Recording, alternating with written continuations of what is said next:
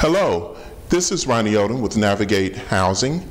Today's Wednesday Wisdom is on the treatment of state and local training programs for Section 8 or Housing Choice Voucher participants, as well as public housing tenants and applicants. So in this case, HUD has told us that we're going to exclude the income. And specifically, they say we exclude earnings and benefits. Earnings, of course, have to deal with work, and benefits deal with welfare. The word incremental, that means that we hold them where they are, and anything in between where they were, we hold them where they were before they started working up in this training program. And any money that they made, any difference in that, we're going to exclude. Okay? So also, we're going to exclude this income if that family member is participating in a qualifying state or local training program. And qualifying just simply means that it has clearly defined goals and objectives. Okay? So let me show you an example.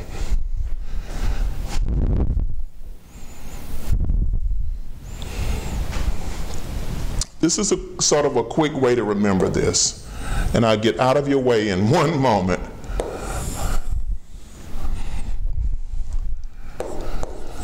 Before and after.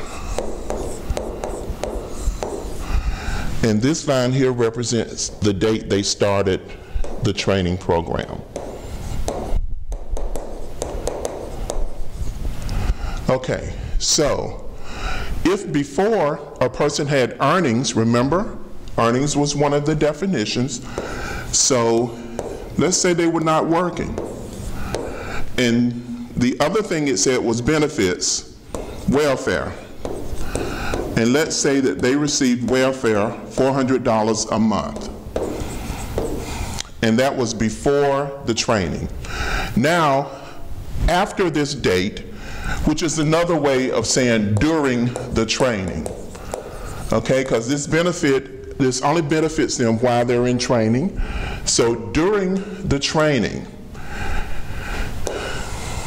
the work, they're getting paid to go to this training, to participate in this training program.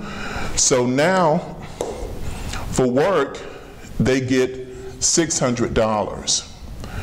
And for welfare,